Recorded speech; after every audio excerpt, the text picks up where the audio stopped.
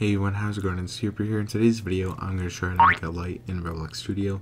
And this is super useful when doing buildings and just making your game and everything. So there's a couple different kind of lights I'm going to create. One where you can visibly see where the light source is coming from, and then one that has natural lighting that you won't be able to see the part of it in game. Go ahead and start with a normal looking light.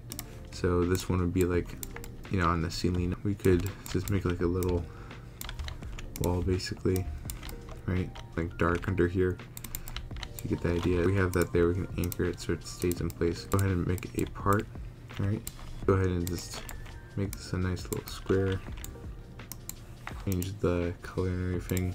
And I'm actually going to group this because we're going to have multiple parts for a realistic looking light. Call this ceiling light. And duplicate this part. Seeing it from down here.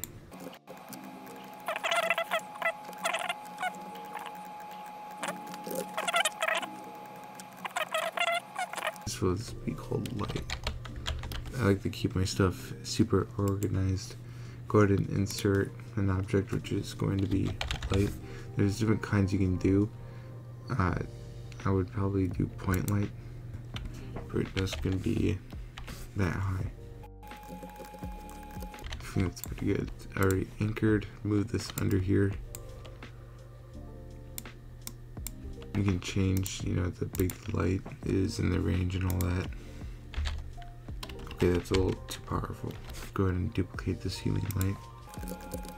As you see there, it's like normal lights, which I think would work pretty well on a map. This just takes like a minute to make a ceiling light, and then you can just copy and paste it. Show you another one, won't be able to see this, and now you're going to realize it's a part in the game. I'm going to actually call this transparent light. Alright, insert object, which is going to be point light. Change how bright this is. Change the color if you wanted, but I'd probably just keep it white. But anyways, we're going to make this transparent. Then we're also going to make it so you can't touch it or collide with it. So basically you can't even touch it in the game. I'm going to anchor it as well so it doesn't move, but I get less light the farther away it is, but the more close it is, the more light it gives. Yeah, here's the ceiling lights, which probably could be adjusted quite a bit. I think it looks really cool. And this definitely helps you out with your games. You can just duplicate the part and everything. You don't have to create it again.